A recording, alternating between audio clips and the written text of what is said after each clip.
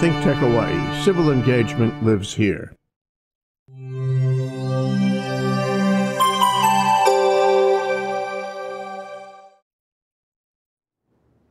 Aloha!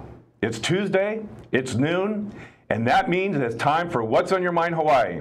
I'm your host, Tim Apicella. This week, 20 hotel employee contracts expired for over 10,000 Local 5 union hotel workers here in Hawaii. Since tourism is still Hawaii's #1 industry, these 10,000 employees represent the lifeblood of our thriving tourist industry. Therefore, this event is being watched closely. The employees who perform their jobs day in and day out is critical for the structure of our tourist industry and keeps the local economy moving along. My interview with a Local 5 employee and member explores what is important in today's work environment and for membership in the next 5 years. Also, we will discuss the Janus Supreme Court decision that will impact every union in the United States, especially public employee unions.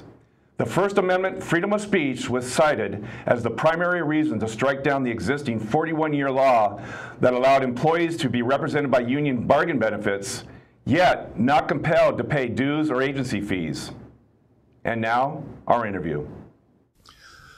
Aloha, I'm Tim Apicella for What's on Your Mind Hawaii for ThinkTech Hawaii. I'm here today speaking with Paola Rodelas and Jason Maxwell, who are Local 5 union representatives, and thank you very much for coming on the show.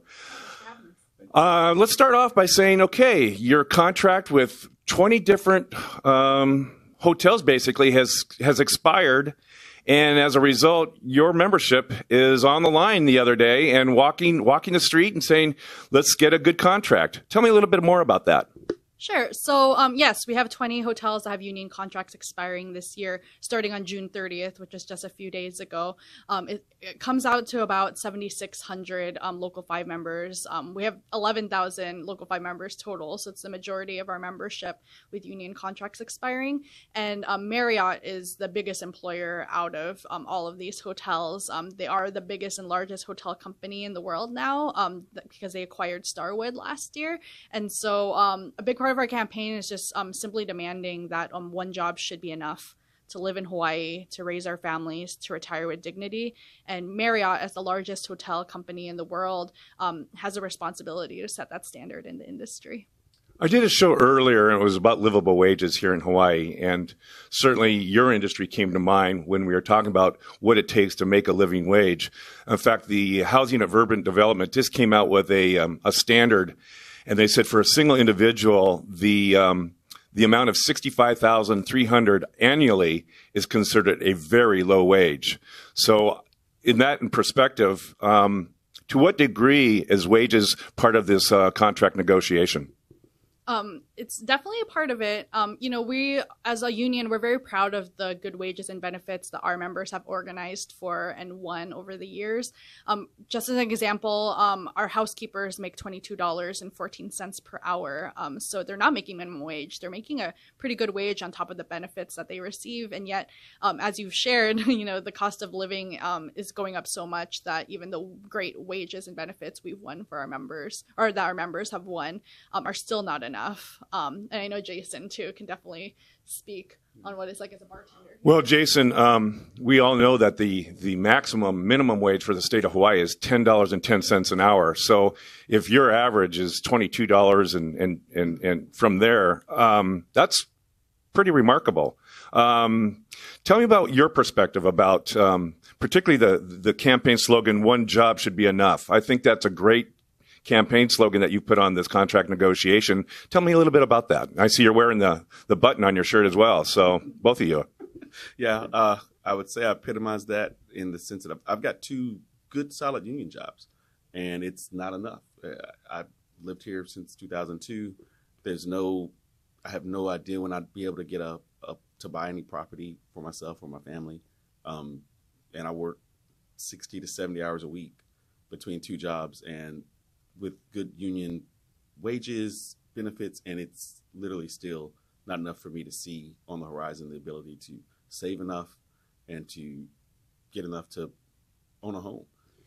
So you actually are being representative, and you're having collective bargaining to improve and enhance your wages so you can have a better life here in Hawaii. Do you guys have any sense of those workers who are non-represented, what kind of wages they're making? Any idea? Yeah.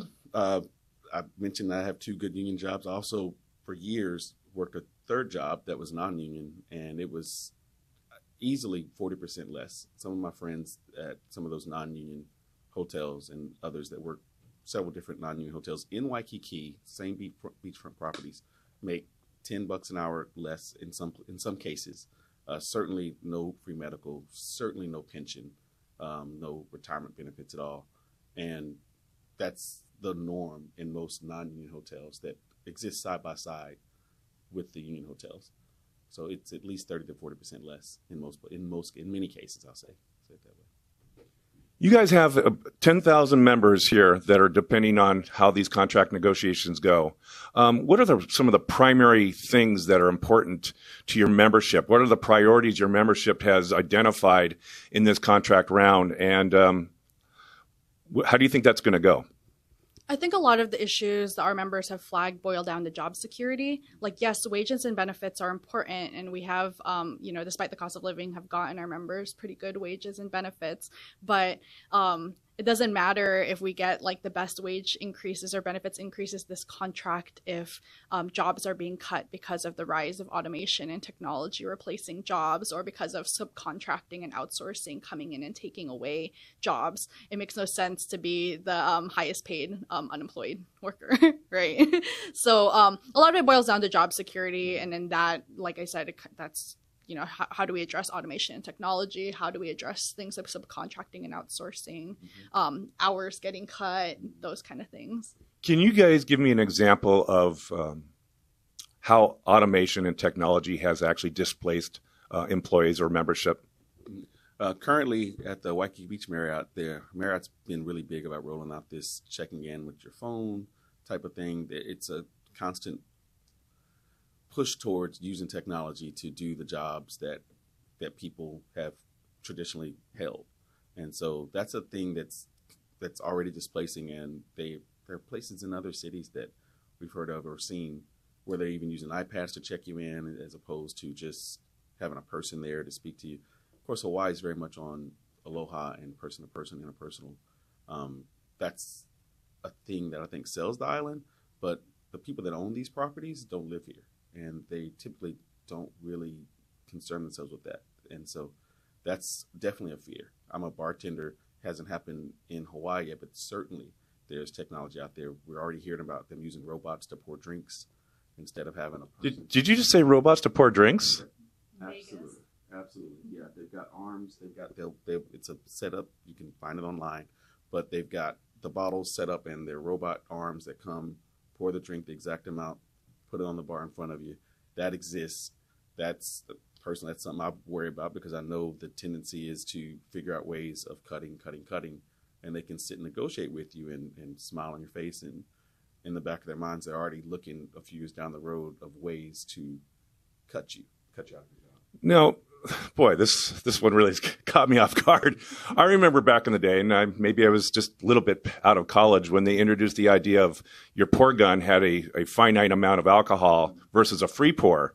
And that was implemented for years until the marketplace or the customers said, I'm going to go to those establishments that don't have a pre-set gun that's going to disperse the alcohol.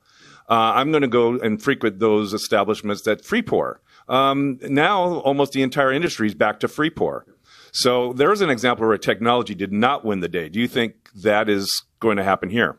And even with the free pour, there's still, I've worked at several different bars. There's still certain instances where, they make you use your jigger. Some cities still use those little, I know exactly what you're talking about, the little ball weighted thing that cuts the drink off. A couple of our union places don't have it. In our union shops, we tend to have some ability to push back without fear of getting fired just for speaking up. And we can speak up for the customers to our management and say this is what they want.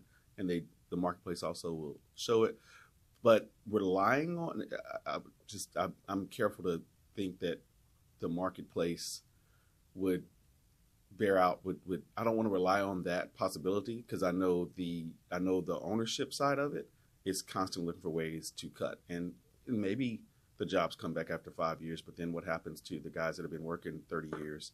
They're 58, and then their jobs cut, and it takes 4 or 5 years for the marketplace to bring it back. Now those guys can't retire with dignity. I saw it happen firsthand at the Ilikai. I was there, and at the time it was the condo conversion issue. The Ilikai had hundreds of jobs cut and lost, and we just got a contract, but it's still 70% of those jobs were gone because they use condo conversion to cut out, and it's essentially in timeshare, those types of ways to cut jobs, and that tends to be the ownership that the banks, the big corporations that sit in New York, that don't live here and care about the workers here. Their tendency is to figure out ways of cutting the jobs and cutting the labor so they can just maximize the profit, and they profit off of the sunshine and the ocean, and they don't care about leaving much here for the workers. And, our fear is technology will be the next thing coming, but it's always going to be something, because their idea is to cut the work, and I don't necessarily, for lack of a better word, trust the marketplace to protect working class people. Well, I think you said it best. You said it may take 4 or 5 years for the customer demands to actually reverse something that's been implemented. So, I mean, that's a long time to be without employment. So I get that. Can you give me an example of how hotel chains are outsourcing? I wasn't quite sure about what implications that meant. So. Yes. So subcontracting is one way to do it. So we have pretty good language in our contracts already that say that they can't subcontract or outsource any new departments, right? But we have that it was implemented, I think, in 2002, and but we have some companies that got grandfathered in. So one example is at the Hilton Hawaiian Village for their graveyard shift cleaning, as well as their public areas cleaning. They subcontract a company called Hawaii Care and Cleaning, and we've had multiple issues with that. For example, for around 7 years, these workers weren't. So another provision we have in the contract is that if they do use a subcontractor, they still have to be paid the union wage rate. For 7 years, HCC was not paying their workers the proper wage rate. I think they were paid at the time. They were being paid around like $9 an hour, which is minimum wage at the time. Was that a grievance that was filed, and was it upheld? Yes. So it did end up becoming a grievance. Unfortunately, it took like nearly 7 years for them. The workers had originally actually had filed a lawsuit. They filed a lawsuit. They found an attorney who would represent them pro bono, and they lost the suit. But the silver lining in that is because of the suit, we learned about this issue. And then we filed the grievance, and the workers did end up getting, it was something like $1.1 million being stolen in wages from these workers. And these workers did get that money back just last December.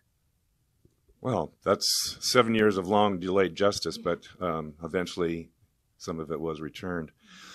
Let's talk about what I think a lot of people have on their minds, and that is, to what degree are hotel workers able to sustain themselves and, show up to work, and obviously how they are being treated as a reflection on how the customers are going to be, received and treated.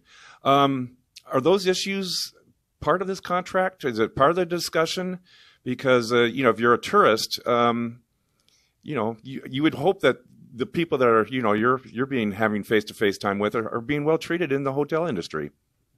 I'll reflect on, I think about a month ago, we're tied in with other cities as well as Unite Here, and Vegas is a big Unite Here hub, and I just recall a lot of patrons from Hawaii like to go to Vegas. And our ninth island. Many of my friends that were planning on going delayed because it came out that their contract expired, I think, a few weeks before ours, and they were already set and ready to potentially strike at any moment. And so, I know firsthand of folks that were like, I'm going to delay my trip because I don't want to walk into a strike, and that happened. And it's, I feel similarly here. We're not at that point yet in our negotiations, but should they go south, we don't, we'd like for them to move along in a manner that won't disrupt that type of thing, but it's a ton of, it's 7,000 workers. It's all the main hotels. we're all lined up together. All the workers are in unison, standing together. So we'll do what we have to do. We hope that things move along in a way that won't get to that point, but you never know. And this is well. That brings me to the question: is you had mentioned earlier that the owners are not of the state and they're living somewhere on the East Coast or maybe internationally. To what degree is the attitude about this particular round of contract negotiations? Because it does make a difference on management's attitude about basically constructing a fair and balanced contract. Is there any indications that that is not the case? That there is an attitude that there's not a fair and balanced approach to this? We're still really early on in negotiations. We've only had one session so far, but like Jason said, we've had other cities that are negotiating with Marriott as well because they are the biggest company now. And so we have cities like San Diego, Chicago, Boston that have been in negotiations. And yeah, I mean, in some ways we don't really know quite what to expect because, I mean, I can speak for our local. We haven't this is our first time really dealing with Marriott as a major hotel company. In the past, it's been Hilton because we represent the Hilton Hawaiian Village. It's the largest Hilton in the world, and then the Kioya hotels, the 4 Kioya hotels, which Sheraton Waikiki, the Royal Hawaiian, the Sheraton Princess Kailani, and the Westin Moana Surfrider. Those have been kind of the main companies that were kind of up for bat first in contract negotiations, and then we would deal with Marriott. This is our first time really dealing with Marriott as the top player, so we hope they'll bargain in good faith. And like Jason said, we hope for the best, that it doesn't come down to us having to go on strike. But I know the members are willing to do whatever it takes. Okay, well, we're going to take a quick break here. I'm Tim Apicella for What's on Your Mind Hawaii. We'll be right back.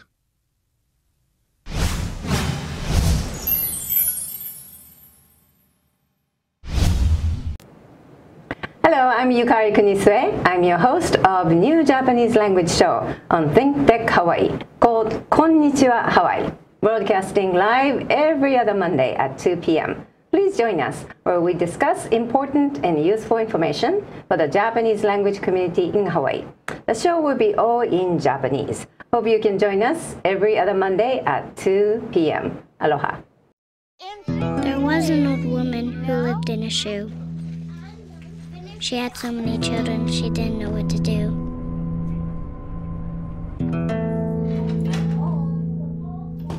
She gave them some broth without any bread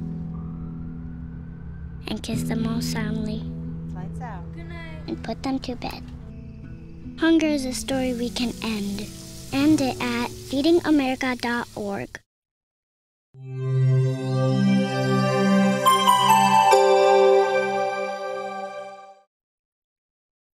Aloha, welcome back. This is Tim Apicella for What's on Your Mind Hawaii for ThinkTech Hawaii. I'm here with Paola Rodelis, and I'm here with Jason Maxwell. They are with Local 5, and we're discussing basically contract implications and the ongoing contract renewal for 20 different hotels. So thank you for joining us. Let's talk about something that's going to impact all unions, not just those that are of the public sector, but also the private sector. And that is the recent Supreme Court case of Janus. And one could argue that this Supreme Court case was ripe to happen a long time ago. It's a 41-year decision that was made in 1977. I believe it was the Abood Supreme Court decision. That was a 6-3 vote, basically compelling all members to pay into the union for representation. And back in 1977, there was an argument whether or not union dues were required to be paid by members, by people that necessarily didn't want to be represented by the union. And at that time, 1977, they said, okay, you won't have to pay union dues, but you will be paying agency fees, which, by the way, were basically the same price, right? So one could argue that this has been hanging out there for 41 years. And as of recent, 2014, it was almost decided to reverse it, but it didn't happen. So now, 2018, it actually has been reversed. Any thoughts about this recent decision, and what impacts to Local 5 do you see forthcoming? All right, so First of all, I think the Janus decision is an attack on all working people. Yes, it starts with the public sector unions, but we know it's not going to stop there, especially with just the way this current administration has been in the corporations that have been backing so-called right to work all across the country. And so it may not be directly impacting our members yet. It absolutely indirectly impacts our members. It's going to impact teachers who teach our members kids. It's going to impact, the public sector is, a major employer in the state. So it's obviously going to impact them. We really view it as an attack, and it really shouldn't be taken lightly. But at the same time, we know that, if it does come down to the private sector, we need to continue to organize and fight. You probably, of all your 11,000 members, I would imagine you have just a handful, if that, of people that say, I will prefer to pay agency fees versus member dues. Do you have members that are paying an agency fee at all? I believe so, but I don't have the numbers on exactly how many of them are doing that currently. Does Local 5 or any other unions that you can imagine have strategies to persuade, now that this is the law of the country, to persuade people that it's still in their best interest to pay union dues for the contract and for representation that, from what we discussed, a wage that is far in excess of minimum wage here in the state of Hawaii? Yeah, actually, like I said, it's going to come down to organizing and really talking and organizing to membership. Our union, Unite Here, our largest local in the entire union is in a right-to-work state. It's a culinary local 226 in Las Vegas. They have 55,000 members, and most of them pay their union dues because they still see the benefits of being a union member, and that takes organizing. Jason actually got to see them firsthand. Was that 2 years ago? Yeah, 2016, when we were fighting against Trump, actually trying to get Clinton elected and Democrats in that state. I volunteered to spend some time to knock doors in Vegas for about 3 weeks, talking to people, working with that union. They're very active. They're in love with their union. They know the importance of it. They're active, and they volunteer on a large percentage to push the elections, to push the campaigns for people that will support their agendas and working class agendas. So Vegas Nevada's a right to work state, and Vegas, I think, sort of has cracked the code on maintaining a really high percentage of members that will come in and make sure their dues are paid because they see the value of the union.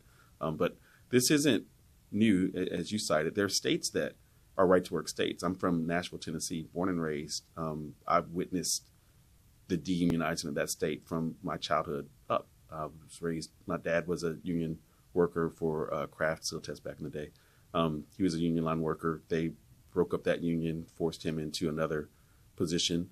That was in the 70s. And minimum wage there is still $2.13 an hour for a tip worker like myself. I was a bartender there.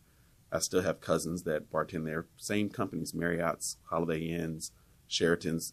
They pay their guys that minimum wage because of something they call a tip credit. And they've gotten away with maintaining that $2.13 an hour wage from, I think it was 1983. I remember I was a kid at the time, but I remember it happening and hearing on the news that, okay, people are going to get paid $3.25, but tip workers maintain $2.13. And every time there's an increase in minimum wage, tip workers maintain that $2.13 tip credit. Well, don't tip workers, I know some people in the restaurant industry, and aren't they required to kind of give back some of their tips because of the workers that are in the kitchen, or they're not servers, but they're, maybe on the bus end part of things. And so their tip are actually being sliced and diced. Yeah. That's now in our shops, in our union shops, that doesn't happen because we are union and we can fight it. But in non-union shops, and especially in these non-union states, I won't use the word Janus, but these right-to-work states, that definitely happens. The owners are taking the tips from customers that are intended for the worker that's making $2.13 an hour, and they're just the word wouldn't be subcontracting, but they're taking the tip. That's how they subsidize their labor. They're taking it. There are places. Subverting is the word that comes to my mind, but no, it's true. There are places here, and I guess I won't name them, but there are certainly popular bars in Waikiki. I know workers that work there. They can't maintain a staff because they take those tips, and it subvert all of their labor through. And it's not a union shop, but they they use those tips to pay their entire labor force. And that's how that place runs. And it's a popular bar, and you will never see the same people working there over a month because they figure out really quickly that we're getting robbed by the people that own this place. And that potential's out there. There are some states now where they're trying to pass laws. I've seen owners come on television and say, the workers don't have the right to keep all that money. They should turn it into the place, and we should be able to use that to help, pay our labor costs. I've seen owners say that, and they're trying to get laws passed in other cities. I think LA was one, and they shot it down recently, but they're trying to push for it. So it's already happening. This Janus court case came down to the issue of freedom of speech and saying that all workers have the right not to have their speech impinged through a third party. In this case, unions are considered the third party. Do you think that sort of issue is going to further change how unions are treated here, either by Supreme Court decisions or just the marketplace in general? I know membership for all unions across the country have been diminishing. And do you think that the best days of the unions are over, or do you think there's going to be a resurgence someday in the future? I hope there's going to be a resurgence. And I think we're seeing that, this past year, we've been seeing a lot of the teacher strikes across the mainland. In a lot of states where they didn't even have a union, or they're not allowed to, they're legally not allowed to go on strike. So that's been really exciting to see. That same local in Vegas, that's part of our union. They, like Jason had said earlier, they were authorizing to strike. So they did a strike vote. They filled an entire basketball arena with members to do this strike vote. It was about 25,000 of their 55,000 members voted, and they authorized a strike. And it was enough to get the biggest companies, Caesars and MGM, to say, okay, we'll settle. There's no way we want to go and deal with you guys on strikes. So, I think we're really seeing a resurgence. It is really sad that union growth in general has been going down, but our union membership's actually been going up over the past years, because I think people really do see the value of being a Local 5 member. Well, we have in this state, particularly for your industry, increasing tourism. I mean, the amount of generation of revenue each year is somewhere between the 8 and 10%. That's quite an increase for hotels here that see that kind of generation of increased revenue. And so do you think there is an attitude that they're going to share in some of your concerns? Particularly, you said we're not necessarily trying to, as our priority, higher wages, but more job security. With the increase of tourism and certainly profitability for these hotels, how do you think the management and the owners are going to respond to that particular request about job security? We hope they'll respond well, because you're right, the industry is doing really well. This year, we're seeing record high visitor spending, visitor arrivals, room rates, the sales of hotels, like everything is just on record high right now. And just even anecdotally, what I've been hearing in the hotels now that it's July, occupancy rates are really, really high. So we hope that, yes, the industry will see that, they're thriving right now, but their members should be thriving too. Yeah. Okay, well, I just want to say I wish you guys much luck in your membership. I hope they enjoy the benefits of being represented. And I hope that the contract negotiations go well, because everyone's going to be impacted, whether they love a union or hate a union. So everyone's going to feel the impacts of how well this contract negotiation goes well. I want to thank you very much for your time with What's on Your Mind Hawaii. Thank you so much. I'm Tim Apicella for What's on Your Mind Hawaii for ThinkTech Hawaii. Aloha. Well, that's our show for this Tuesday. I welcome you back. Please come back on July the 17th at noon. Again, mahalo for watching What's on Your Mind Hawaii for ThinkTech Hawaii. Aloha.